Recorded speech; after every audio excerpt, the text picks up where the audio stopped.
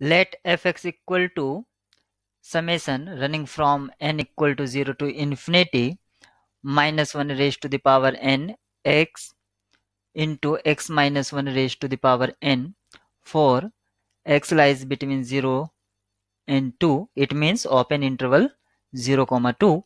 Then the value of f at pi by 4 is, we have to find f at pi by 4. It means some numeric value will be answer of this question. So how to proceed this question? First given to us is fx is equal to summation running from 0 to infinity minus 1 raised to the power n x into x minus 1 raised to the power n for x is coming from open interval 0 comma 2. Now this is compact form. In expanded form you can see this as minus 1.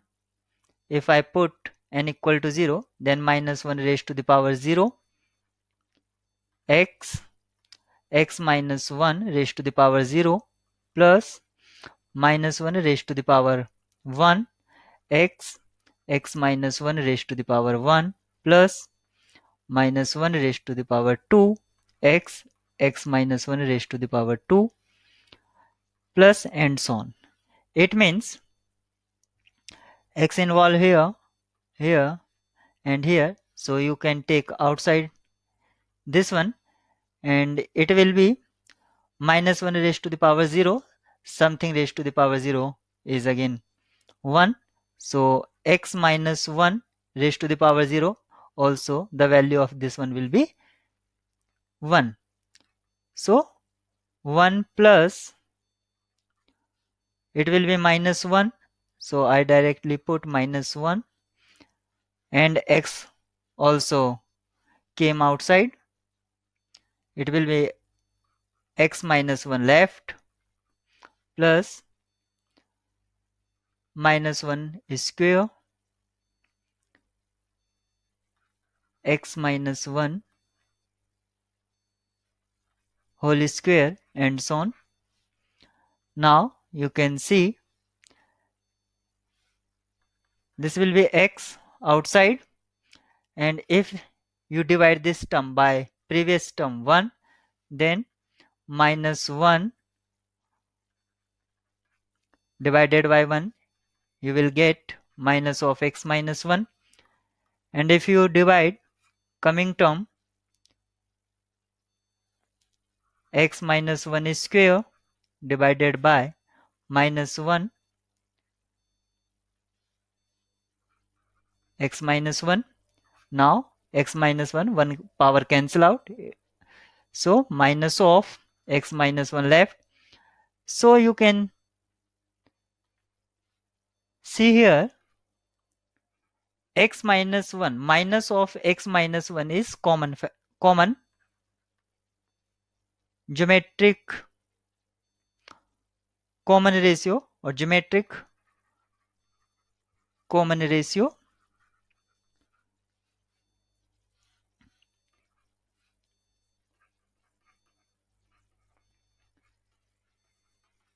and some infinite sum of geometric series. Infinite sum of geometric series can be evaluated by 1 upon 1 minus r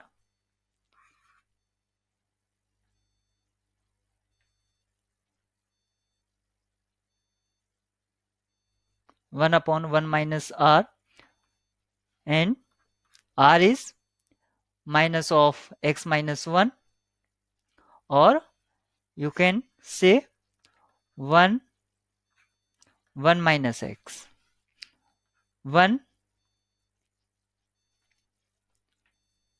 and it will be x minus 1 minus 1 cancel out by 1, so it will be 1 upon x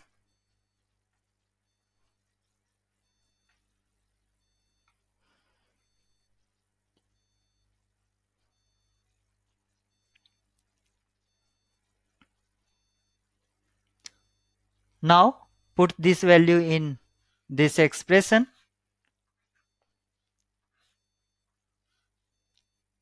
it will be x inside 1 upon x. So value is 1.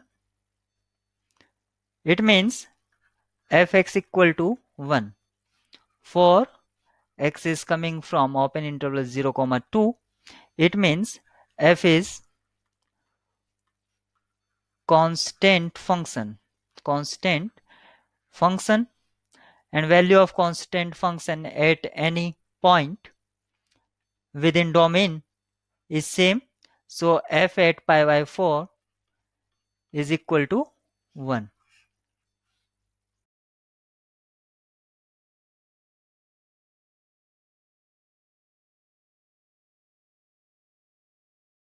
Let f is a function defined from r square to r given by this structure. Then we need to find partial derivative with respect to x of del f upon del y minus partial derivative with respect to y of del f upon del x at the point 0, 0. Now first understand the meaning of partial derivative. As first partial derivative of del f upon del y, it can be written as partial derivative with respect to x f y. Now what is the meaning of fy? Suppose this is input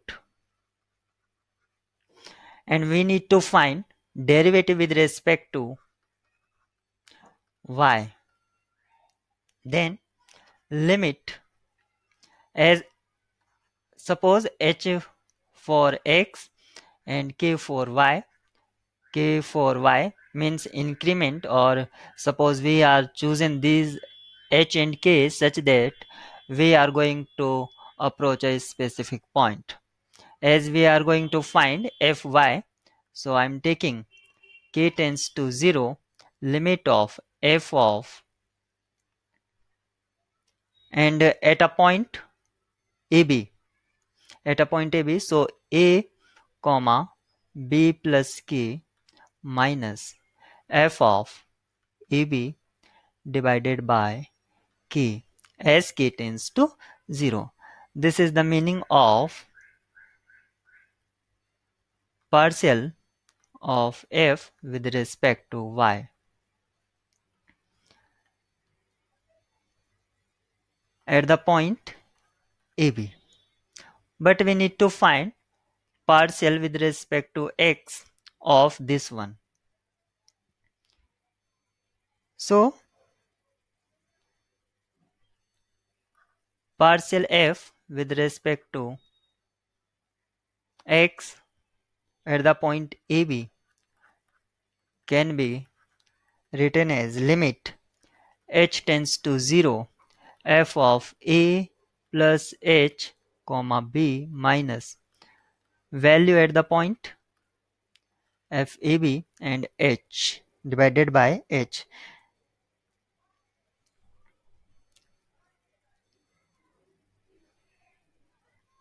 Now come to the point as equation 1, partial x of partial f with respect to y will be, this is input function, and we need to find at the point 0, 0. So input at the point, and input is fy at the point 0, and we are taking partial derivative with respect to x, so change in x, so 0 plus h comma 0 minus function at that point, function or input function is fy and it is at 0, 0 divided by h, and h tends to 0. Now let us suppose this is equation 2 and we need to calculate this impression. First fy at 0 plus h comma 0. This will be fy h comma 0. H comma 0 is the point where we need to calculate partial derivative of f with respect to y, and it will be limit k tends to 0 because with respect to y. So whenever I take a derivative with respect to y, I choose change k. If with respect to x, then h. So function is f at that point h comma 0 and change y coordinate with this k minus f at the point h comma 0 divided by k. This equal to limit k tends to 0 f of hk minus f of h comma 0 divided by k. Now function f xy given by x square y x minus y divided by x square plus y square when xy is not equal to 0 0 or origin.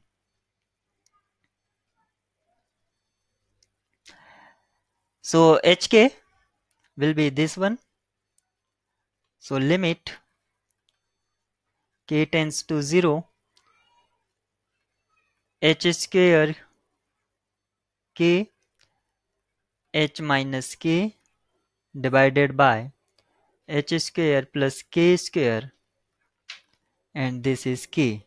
This is k coming from here. So limit k tends to 0 and this k cancel out by this one h square h minus k divided by h square plus k square. When k tends to 0, when k tends to 0, value of this one will be h cube divided by h square equal to h. Now put this value in here, so it can be written as this is h minus and fy 0 0. We will calculate fy 0 0 divided by h. This is the limit h tends to 0. Now call this equation 2. We need to calculate fy at 0 0. So fy at 0 0 will equal to limit k tends to 0 function value at 0 0 and change in y coordinate. So 0 plus k minus f of 0 0 divided by k. As x coordinate is 0, so f is x square y and x minus y divided by x square plus y square. X coordinate is 0, so value of this one or all function value will be 0. So 0 minus 0 divided by k and limit k tends to 0. So this value is 0. Now put this value in equation 2. If you put this value in equation 2, it will be limit h tends to 0 h minus 0 divided by h equal to h upon h equal to 1. So value of we need in first, as you can see, this value is 1. Now we need to calculate value of this one.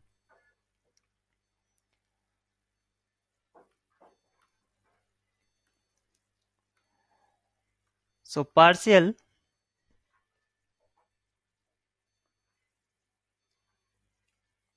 derivative with respect to y of partial f with respect to x. This can be written as fx. So it will be del f del upon del y of fx at the point 0, 0. This will equal to limit k tends to 0 because with respect to y. You can take h here also, but remember the coordinate, either change in x or change in y. So we will take change with respect to y. Fx 0, 0 plus k minus f of 0, 0 divided by k, and this one equal to limit k tends to 0 fx 0 comma k minus f of 0, 0 divided by k. Now call this is equation 2. So we need to calculate fx 0k, and this means that limit h tends to 0. Why? Because we are taking derivative with respect to x. Well, f at the point 0 plus h comma k minus f of at that point divided by h, and this one equal to limit h tends to 0 f of h comma k minus f of 0 comma k divided by h. As x coordinate is 0, by the defining property or defining structure of f, this value will be 0. So it can be written as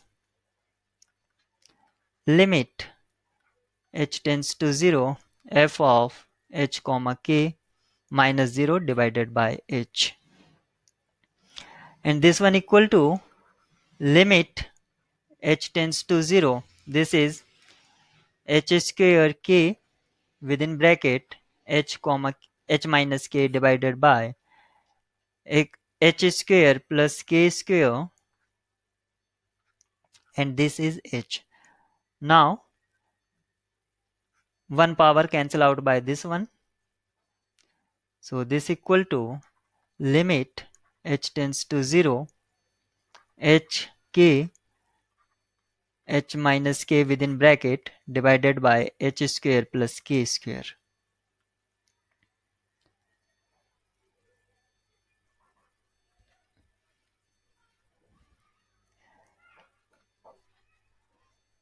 As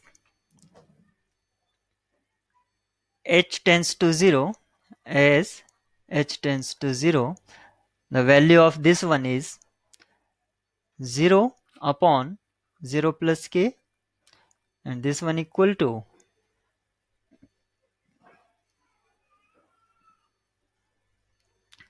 0.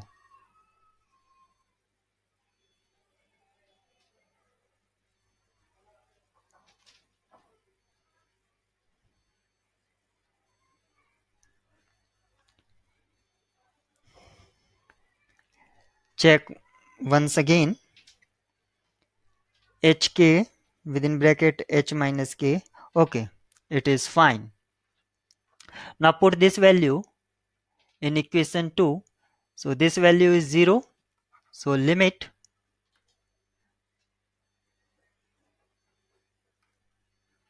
from this point, limit k tends to 0. This value is 0 minus f0 comma 0 is 0, and k, and this value is 0.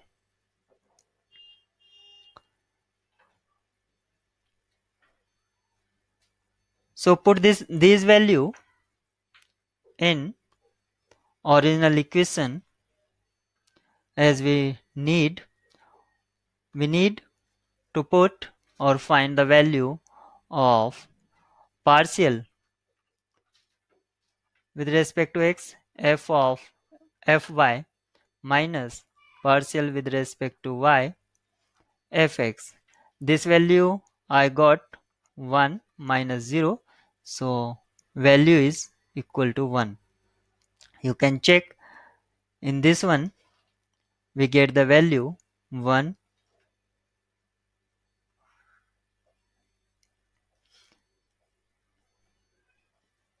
an equal to this one. Then the radius of convergence of the power series, this about x equal to 0 is. We have many methods to find radius of convergence of the power series, but which one method is good to solve this problem in easiest way? As you can see, n is involved in numerator and here in denominator, and this one and here. And this an is the sum of two rationals. An is sum of two rationals. Suppose first and second. First is numerator of first rational is 1 plus minus 1 raised to the power n, and numerator of second one is 1 plus minus 1 raised to the power n minus 1. And denominator is 2 raised to the power n and 3 raised to the power n. When we have either mode or this type means sum and n is involved in our general format of the power series a n x raised to the power n is given, then and about x equal to 0, then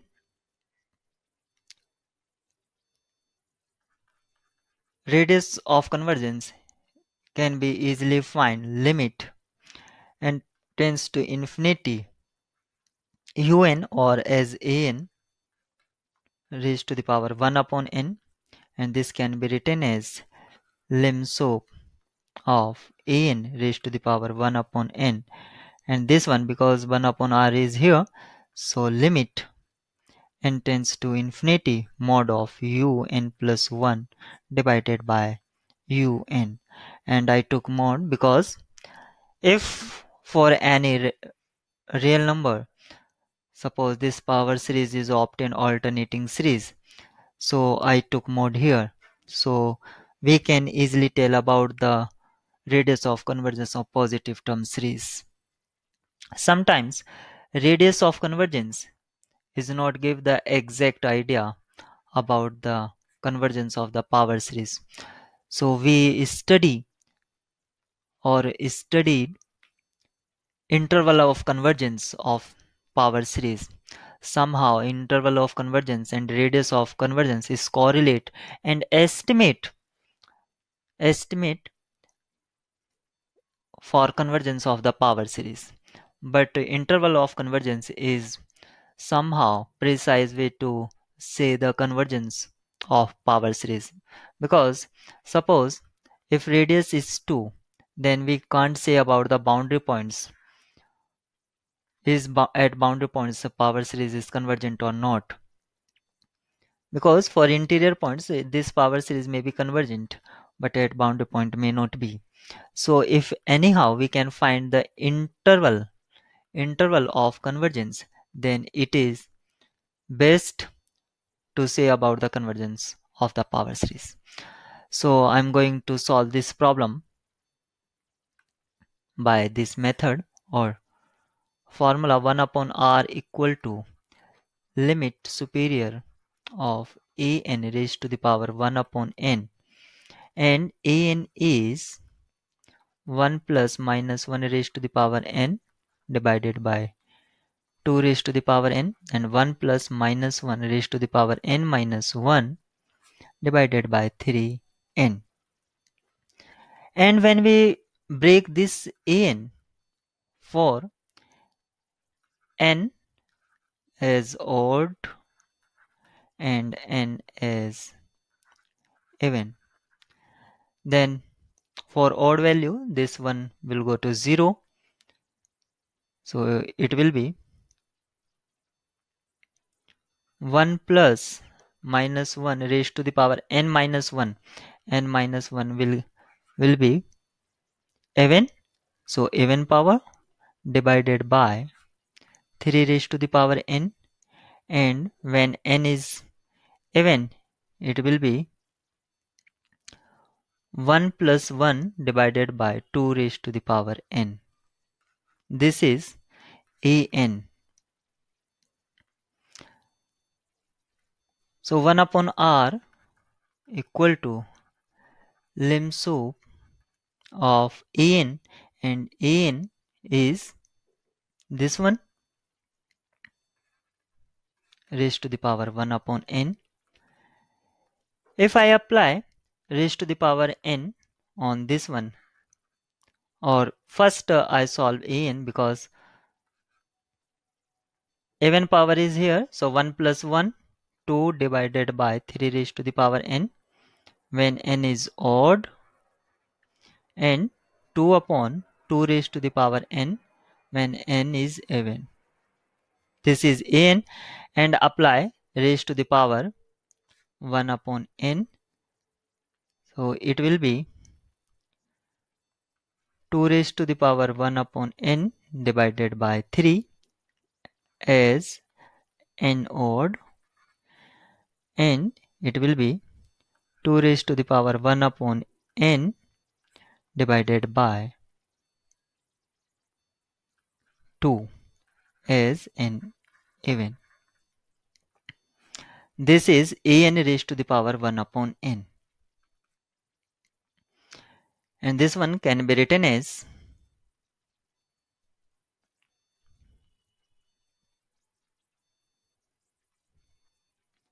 now limit, because I need limit superior. So limit superior of this one will be, limit superior is infimum, and infimum is largest upper bound, sorry, largest lower bound, and in other terms you can say largest limiting value.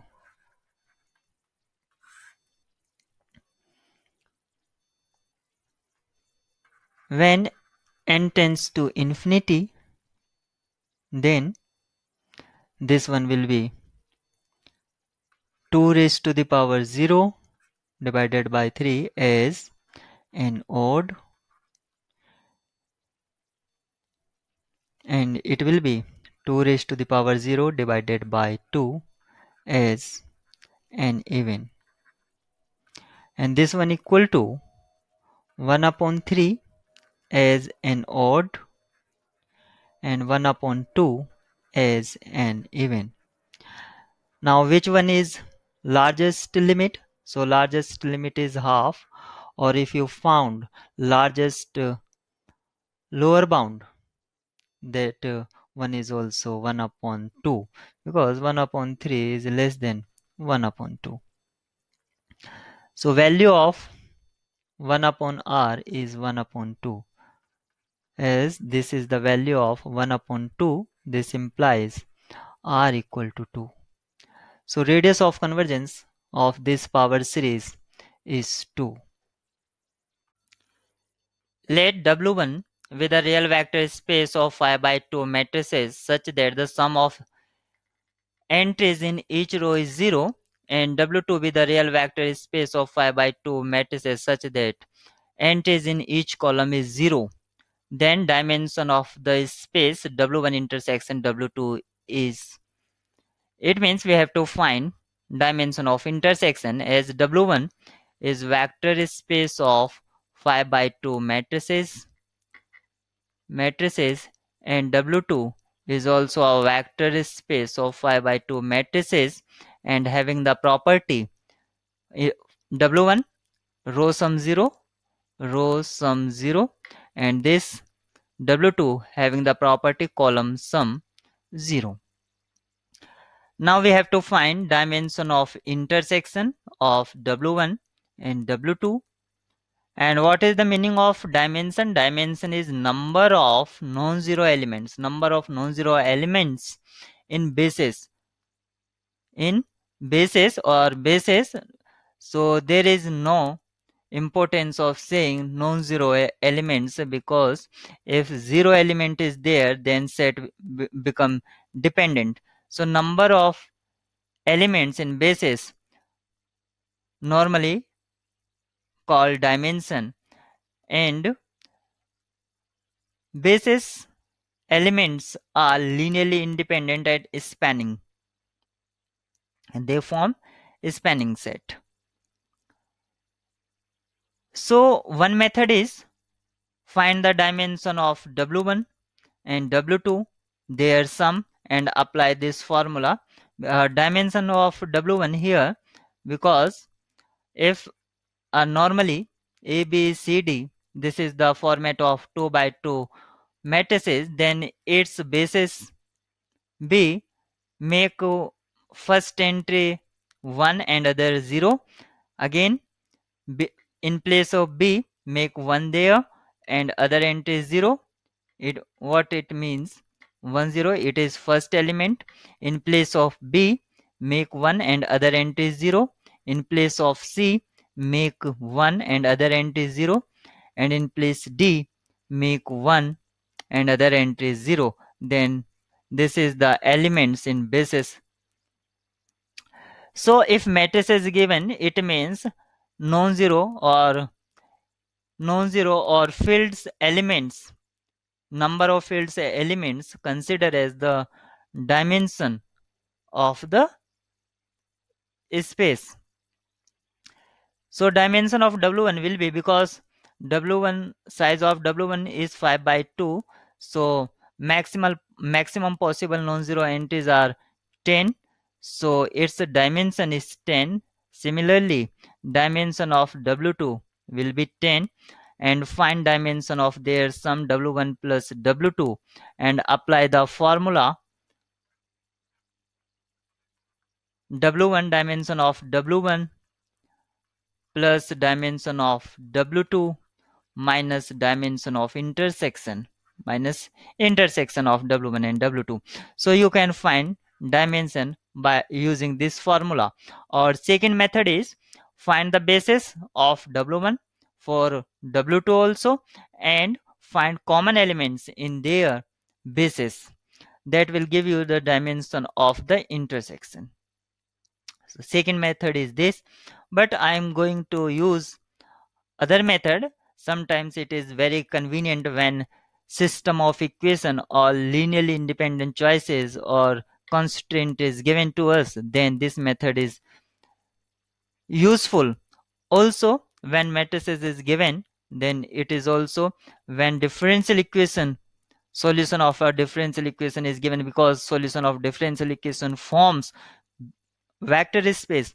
So this formula concept is more general and easy one, as W1 or W2 having the matrix size 5 by 2. So normally it will look like A, B, C, D, E, F, G, H, I, J. This is the format of the elements either in W2 or in W1. Consider 3 by 3 matrix A, B, C, D, E, F, G, H, I, and I say row sum is 0. Row sum is 0. It means A plus B plus A for particular first row is equal to 0. It means all constituent sum is 0 in first row.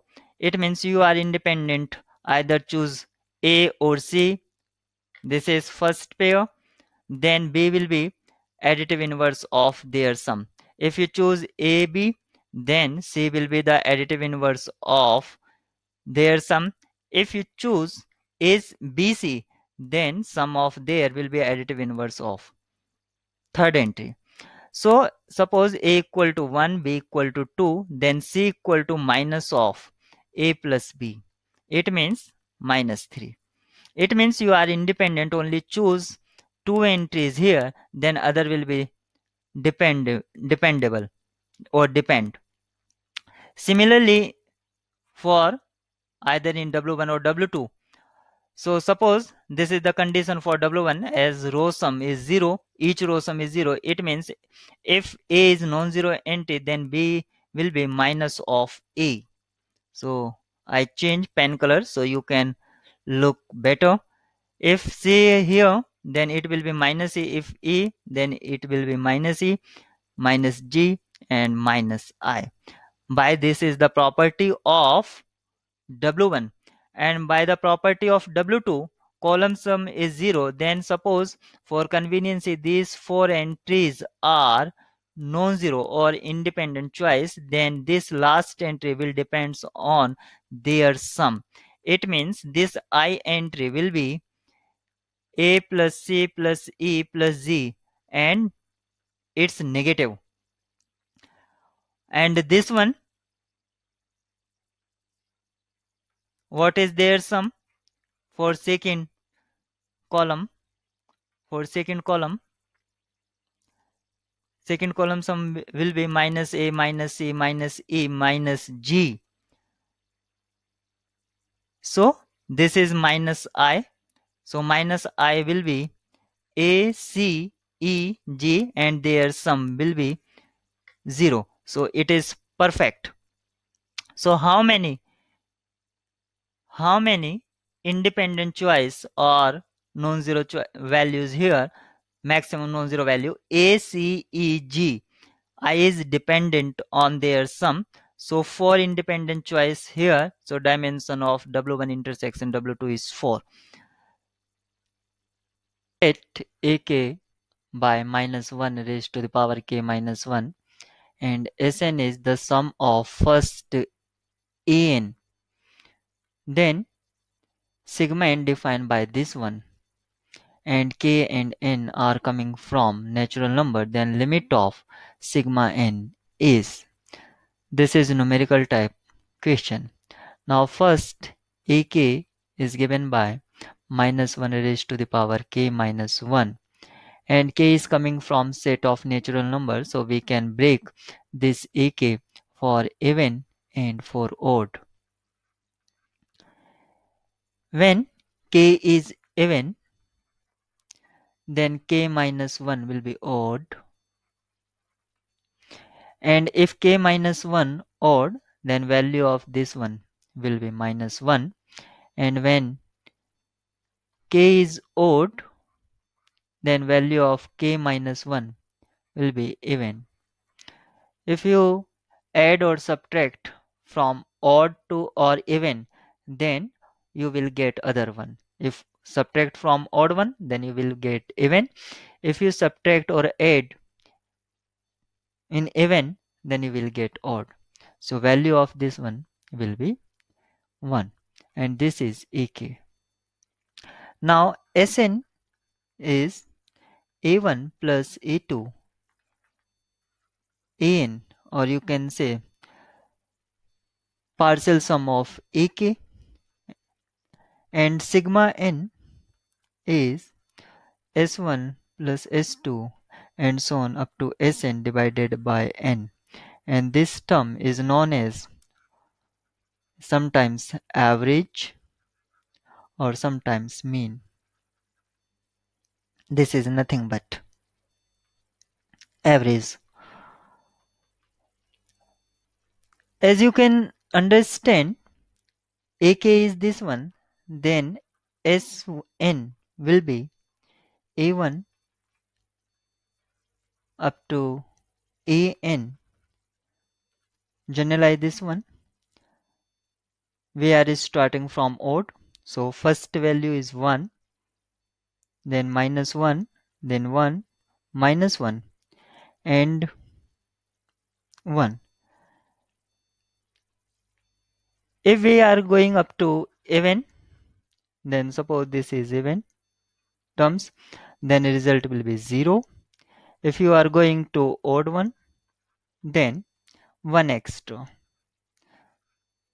because in some other term will be cancelled out. So this is Sn.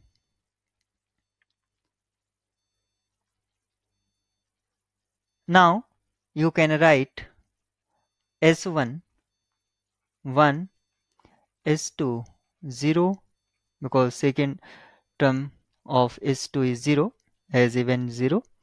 S3 is 1, S4 is 0, S5 is 1. Then sigma n, you can say that S1 plus S2 plus S3 plus S4 plus S5. We generalize this one. Suppose n is even, then its sum will be 1 0 1 0, means half of n,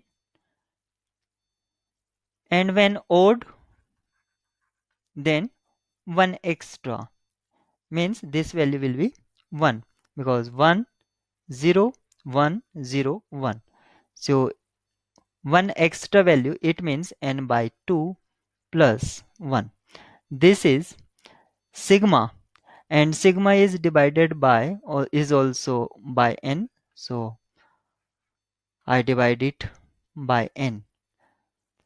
And we have to find value of, or limiting value of sigma n, and sigma n, by further solving, n upon 2n when even, and n by 2 plus 1 outside n when odd, and this one can be written as 1 upon 2 even by n cancel out by n, and this one will be half plus 1 upon n.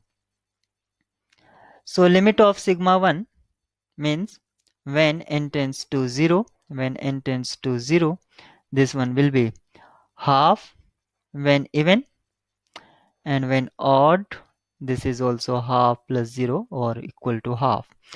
You can see that for all n, value is half. If we will get different value, if anyhow we get different value, the limit we say of sigma n doesn't exist. And limit is unique, so in both case, either even or odd, we got value half.